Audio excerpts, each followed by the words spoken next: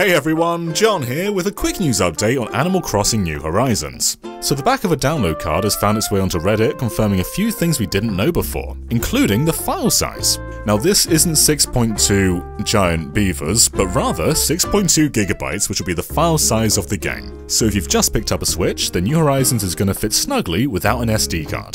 To put that in perspective, Mario Odyssey is 5.7 gigabytes, Breath of the Wild is 13.4, and Smash Ultimate is 13.6. So yeah, pretty itty bitty. Secondly, we have this fella down here. There's a whole bunch of Animal Crossing amiibo, and if you've previously collected them for New Leaf, or the game that we don't talk about, then it seems they're gonna work just fine in New Horizons. So if there's a villager that you really like, just scan them in and they can't leave your town. They're yours forever. You're not leaving my island, Rosie.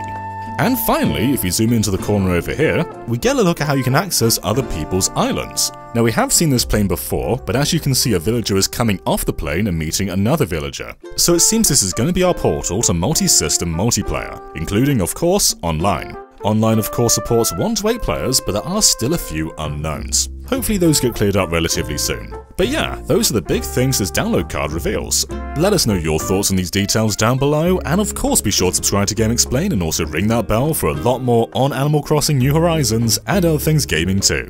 Until next time, bye!